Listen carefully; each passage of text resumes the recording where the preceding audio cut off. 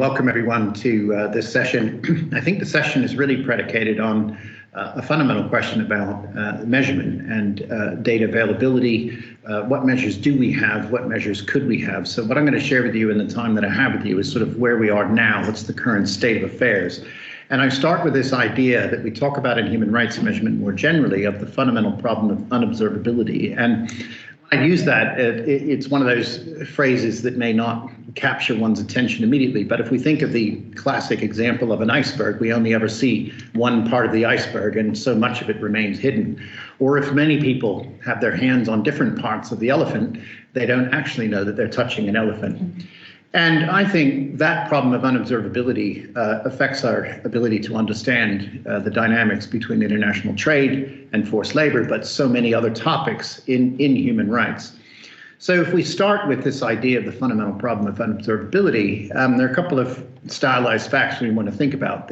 In the world, when things are reported to us, there are known and unknown practices that are reported to us, and I'm going to call these the known and unknown modern slavery practices, where the dark blue circle might tell us something about what we know at one level. So, for example, we know that there are all slavery practices out there, but many of those are reported and unreported. Some of those slavery practices will be locally reported and known to some individuals. Some will be nationally reported and known to some individuals, and finally those that are internationally reported. So there are layers and levels of reporting about the phenomena in the world, not just modern slavery, but also human rights violations more generally. And those that make it to the international stage often have been filtered through many different layers, and those filters might include popular mainstream media reporting.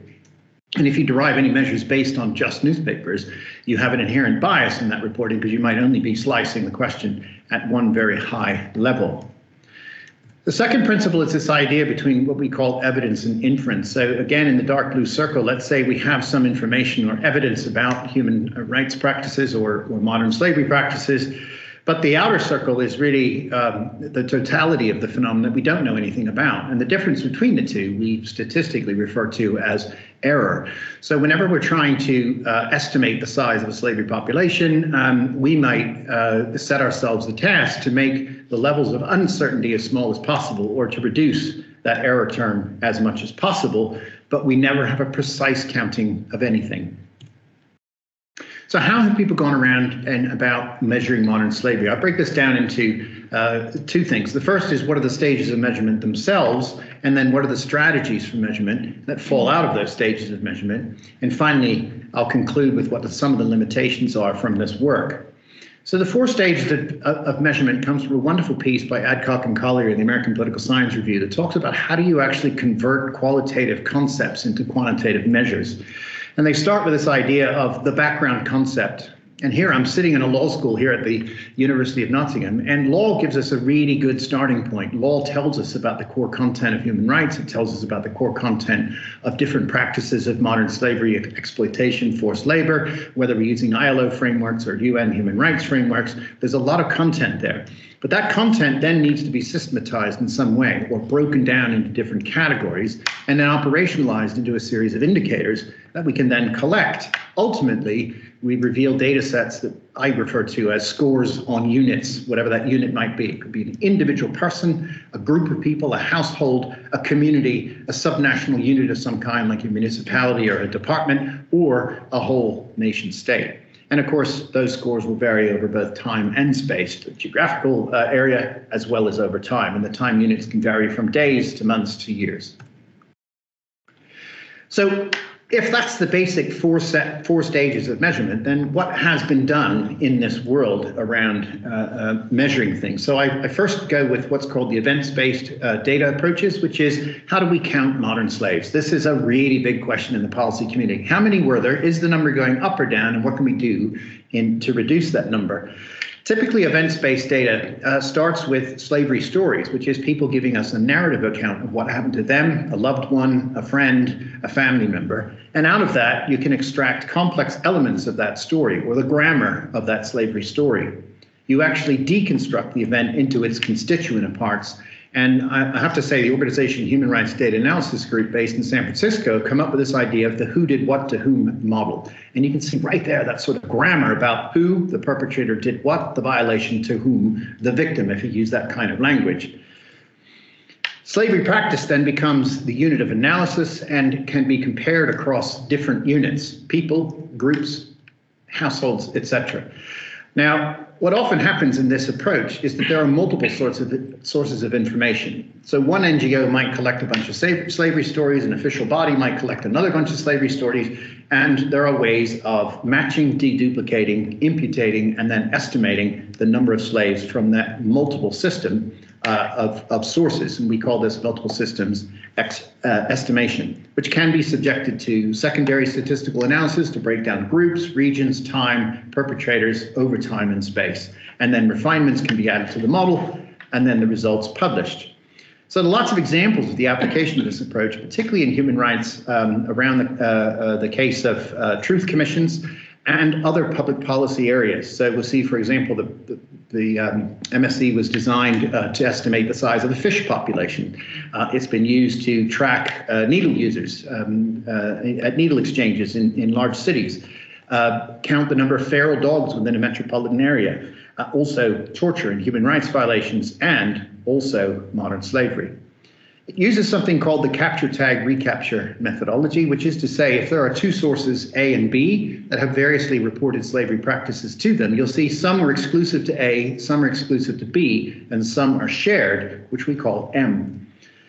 And from the analysis of the ratio of probabilities of people reporting into these different sources, we can actually get an estimation of total number of slaves, which we represent here by the letter N. Now, I won't bore you with the math, the probabilities and flipping coins and everything else, but there's a probability of a slave story appearing in source A, a probability of a slave story appearing in source B, a probability of both stories appearing in A and B, and there's a ratio of probabilities to those two stories. There are also stories that never appear, those that are never caught. We call this the dark figure. And using this methodology allows us to estimate the total number of slaves, which is the ones we know about, as well as the ones we do not yet know about.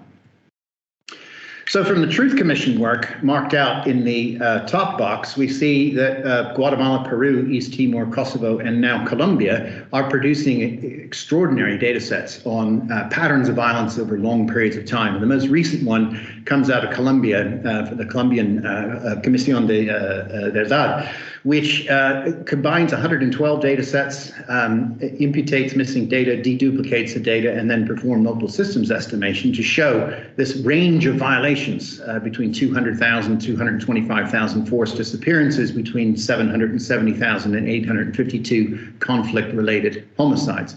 The important point here is there's a range of values being given. It doesn't come up with a precise number and say absolutely 200,000 people died in this conflict. It said we think the true number of deaths sits somewhere between that lower bound and upper bound, and that's really important when we're communicating modern slavery data to the world. MSE has been applied in the United Kingdom, Netherlands, New Orleans, and other parts of the United States. So we've seen it used for National Crime Agency data combined with other data for the UK, the first estimation in the UK by Bernard Silverman, Olivia Hesketh, and Kevin Bales. In the Netherlands, authors replicated the process, but for the Netherlands using 6 different lists, and in New Orleans using multiple lists.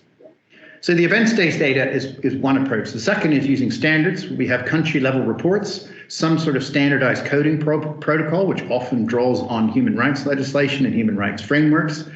2 independent coding teams, and then the agreeability or the inter-rater reliability can be tested across those 2 teams, where the country is the unit of analysis, and we can have descriptive statistics, multivariate analysis of the kind that Facundo is going to talk about in a moment, generalizations, and impact assessment. This is a really dominant form of measures being used in human rights work. We don't yet have standardized measures like the political terror scale or Freedom House or the Cinganelli and Richards data sets for modern slavery yet. But I can share you some examples.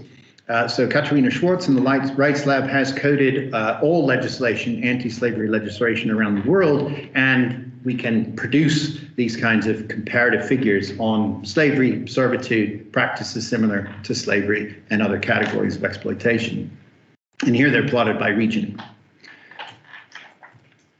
The Cinquernelli and Richards data set has a measure they call worker rights protection. And again, they will look at State Department and Amnesty International reports and code on a standard scale the degree to which those rights are protected on an interval scale that two teams will code on. The Human Rights Measurement Initiative does the same thing, slightly differently, and there's a right to work score, just as an example. So these are two standardized or standard-based ways of estimating conditions around work.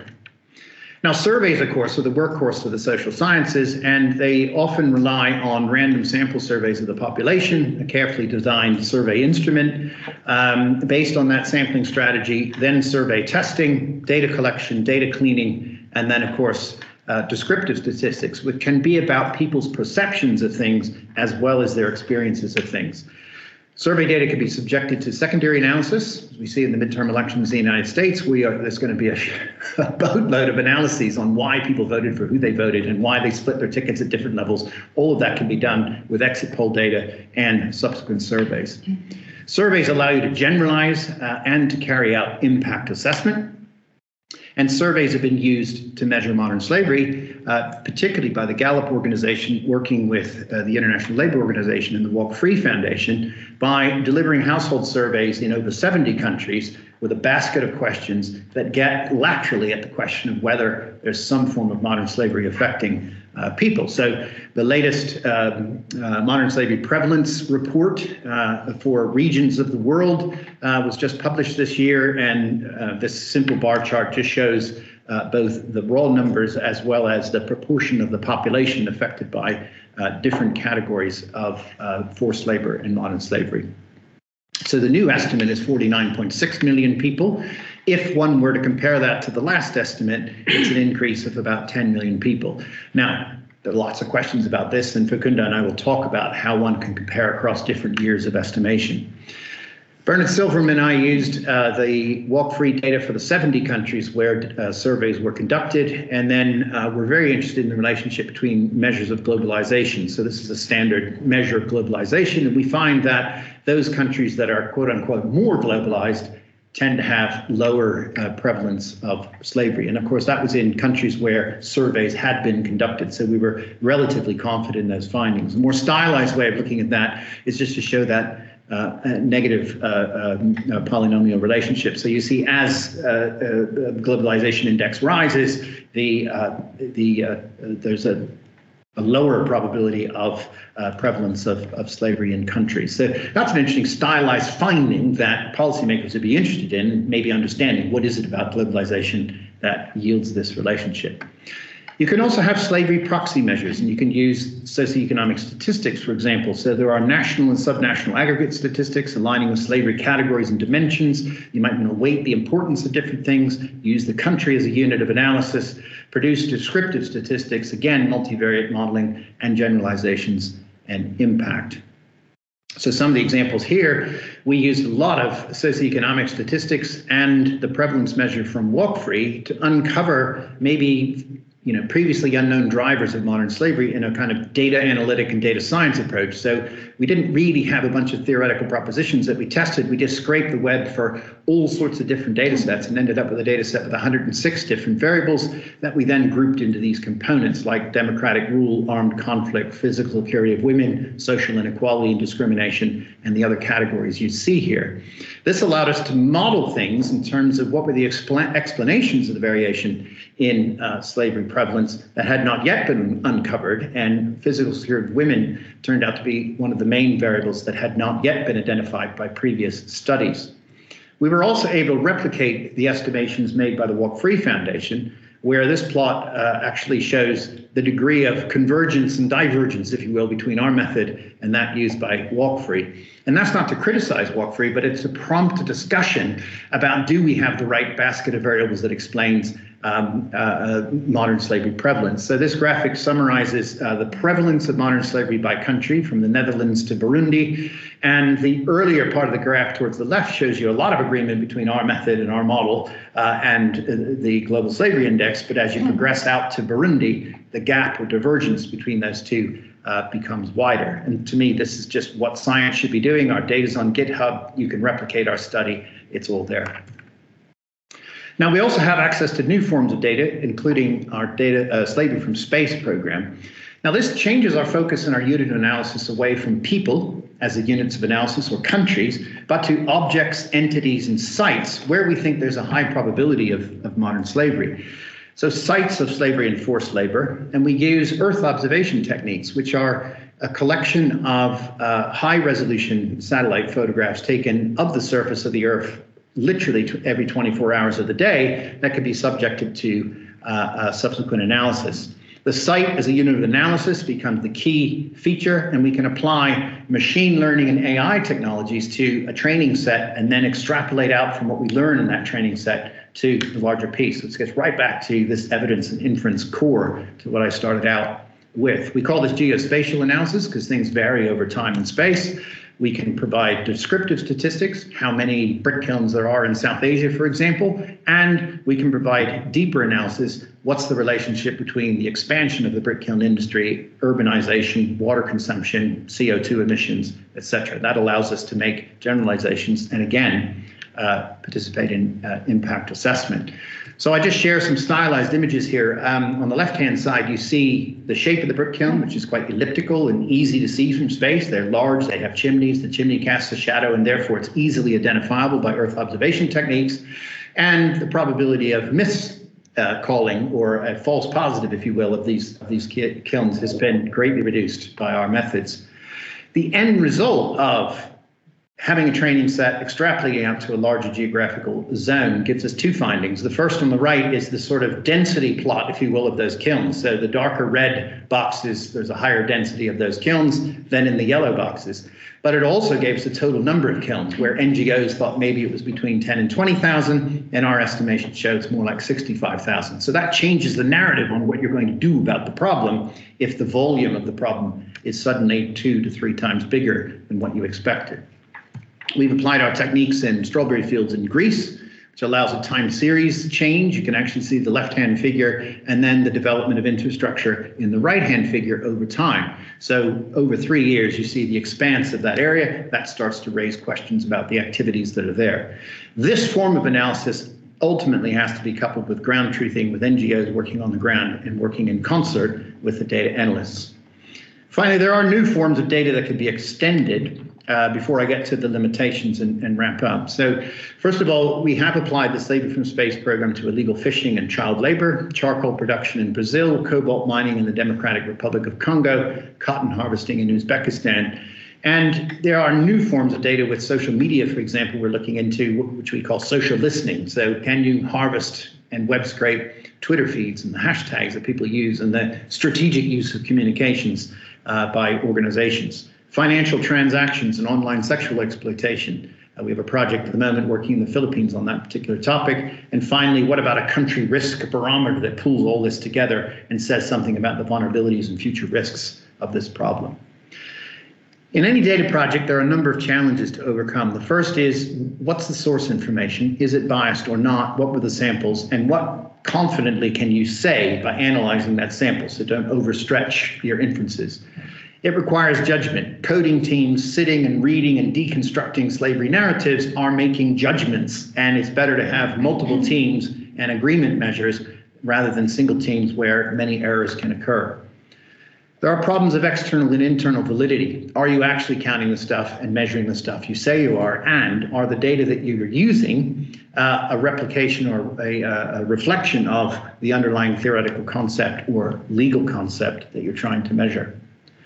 It's very hard for data analysis and statistics to show intentionality, but you can show macro patterns, generalizations, differentiation of treatment across groups, subgroups, depending on the granularity of the data that you have. So those patterns and generalizations can change national narratives about things. A couple of examples from the Truth Commission world where people thought in Peru, for example, that 20,000 people had died in the conflict over 20 years. It turns out the estimate was closer to 70,000. That changes the national debate. And there was an ethnic and racial component to that story, which also changed the national debate in that example.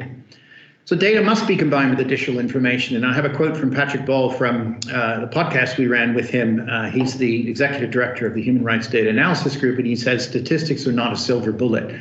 And my favorite quote from his that he demonstrated through data in the case of Guatemala that if you were an indigenous person in the 1980s, early 1980s in Guatemala, you had a 9 times increased probability of being killed by the security forces. And I asked him, does that prove genocide? And he said, it doesn't. He said, all it proves is that statistically, we are seeing a pattern of human rights violations that are happening that cannot be explained by chance.